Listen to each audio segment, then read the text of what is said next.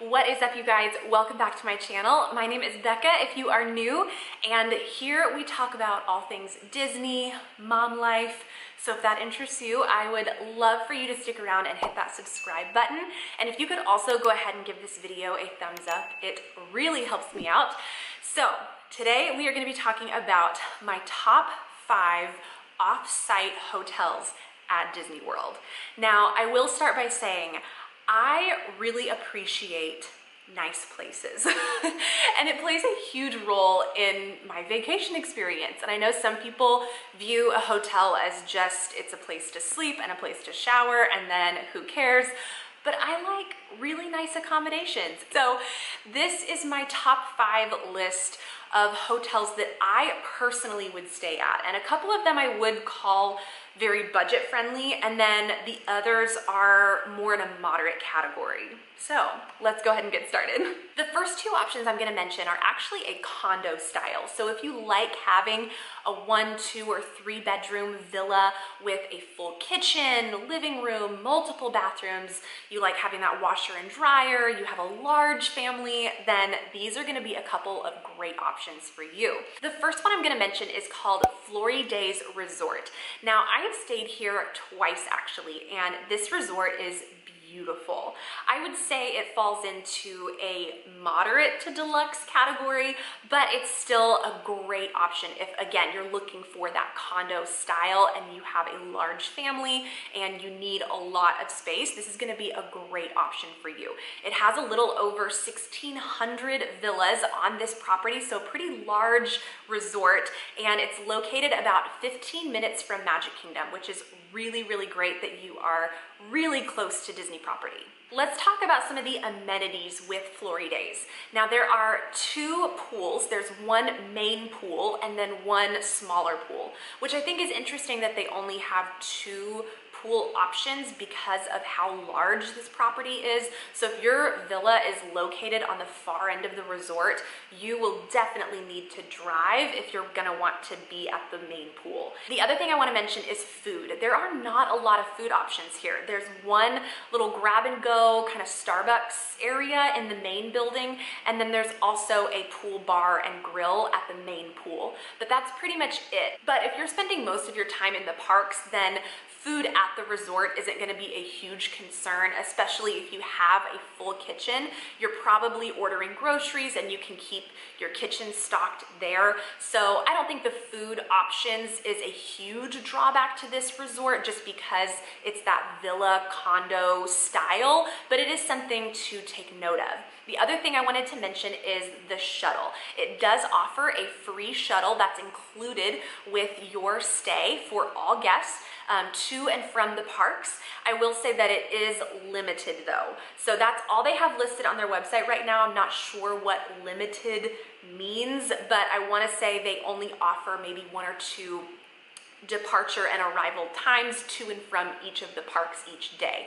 So it would just need to fit pretty perfectly with your schedule and what you have going on that day specifically, but it is offered and it is included for free, which is really nice. And lastly, the price point for Floridays is really reasonable.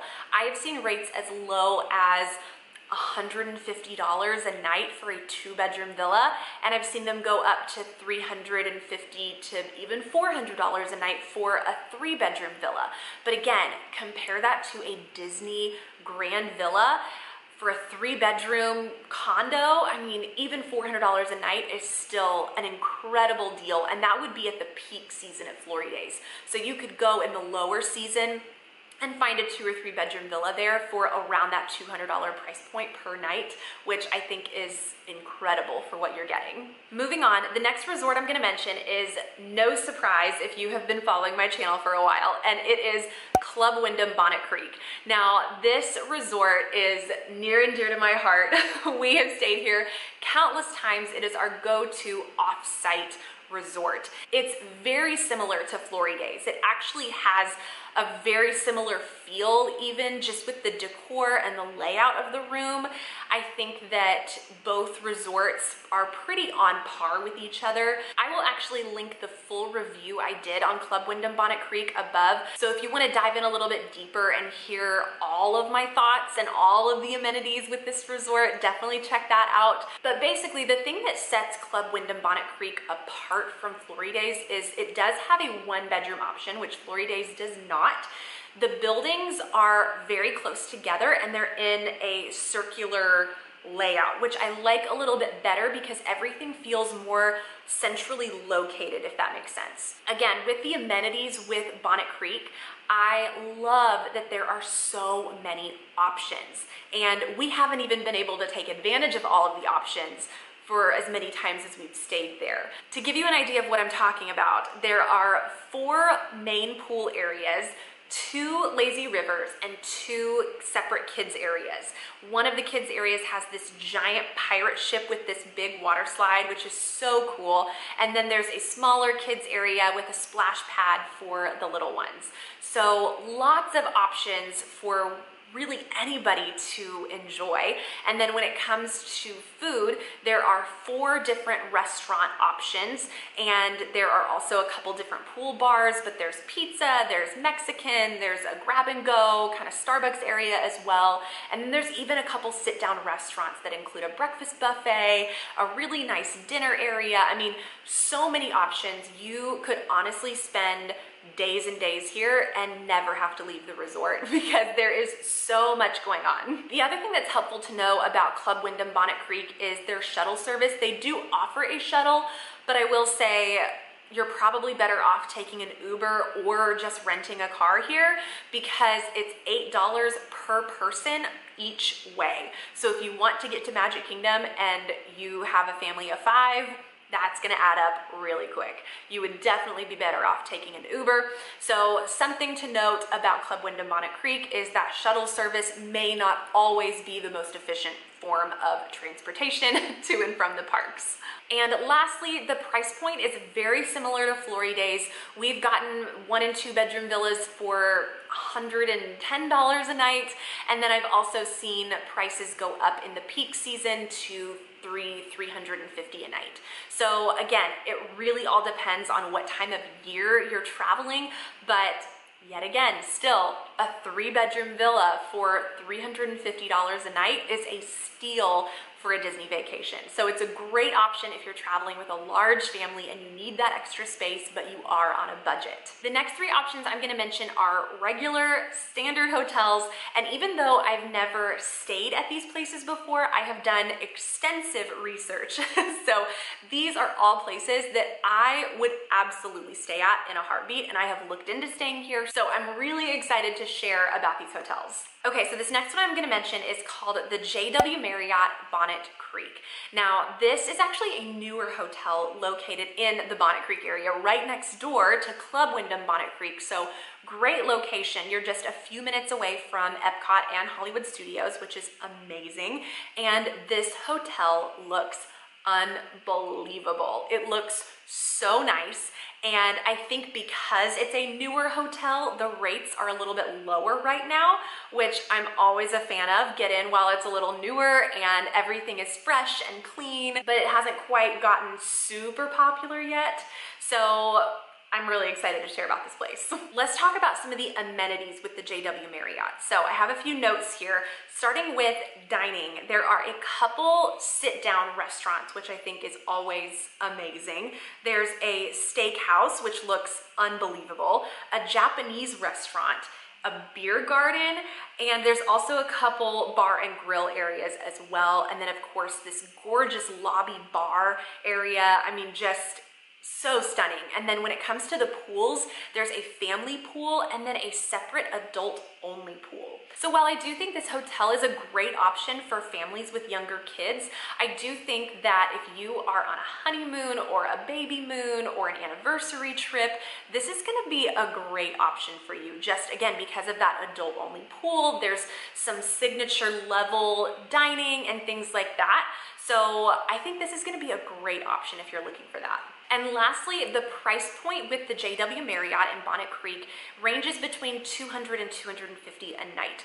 Of course, I think that range is going to change very soon. And another thing to keep in mind with this hotel is there is a $35 nightly resort fee. I believe that includes parking if you are driving, and that also includes your transportation to the parks, which again is limited, so it would really need to fit within your schedule. But that resort fee is basically paying for your transportation and or parking.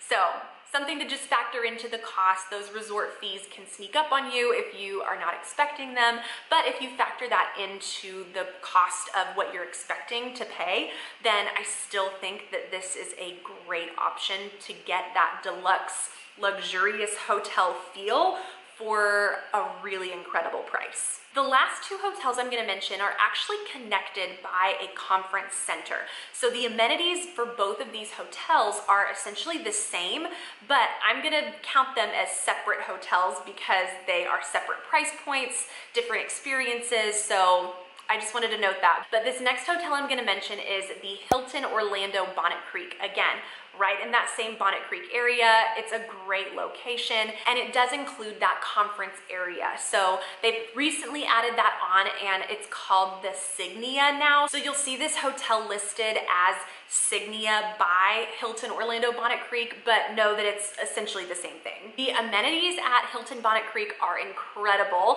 because it is a shared space with, I'll just go ahead and tell you, it's the Waldorf Astoria next door.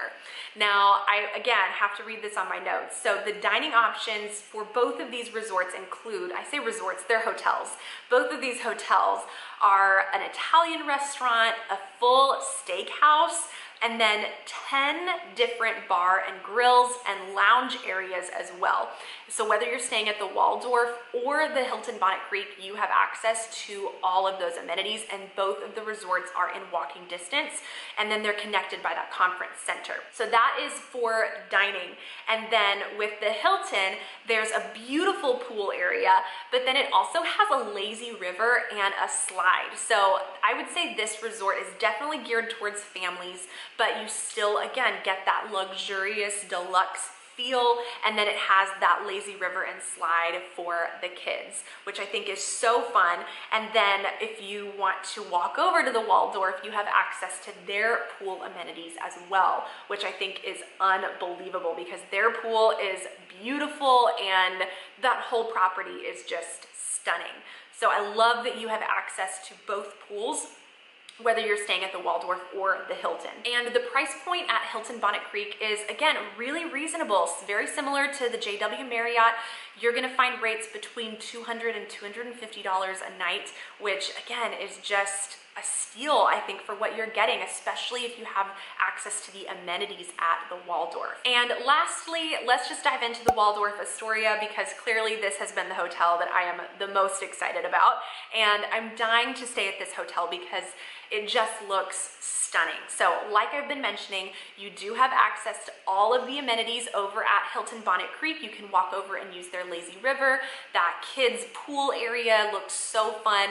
And then most of the dining locations are actually located at the Waldorf. So that's one thing that sets it apart from the Hilton is you do have access to most of the dining, and bars and grills are at the Waldorf. And one thing about the Waldorf is that they do have larger suite options. So if you want the kitchen, the living room, a couple bathrooms, that is an option if you're wanting to splurge a little bit. You can always do that at the Waldorf. Of course, you're gonna pay a little bit more. And the last thing I wanna note about the Waldorf as well as Hilton Bonnet Creek is that transportation to and from the parks is currently not available, and they don't have any updates as to what that will look like moving forward.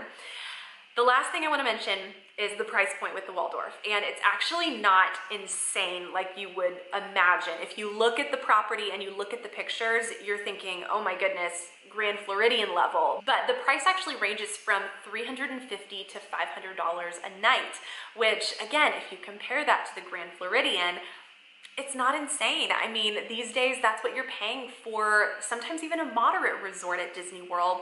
And so to think about all of the amenities that you're getting at the Waldorf for the same price as a moderate, Crazy. And for all of these hotels, you can always find incredible last minute deals on Priceline, hotels.com. I'm thinking I'm gonna do a video tutorial showing you how to utilize those hot deals and express deals to get hotels like the Waldorf and Hilton Bonnet Creek for even less than the prices that I've listed in this video. So definitely let me know in the comments if that's something you would be interested in. All right, well that is it. Those are my top 5 off-site hotels near Disney World. I hope this was helpful, hearing from someone who has very luxurious taste, but is still on a budget. So thank you guys again for watching. Make sure to give this video a thumbs up and make sure to subscribe if you are not already. And I will see you in my next one. Bye.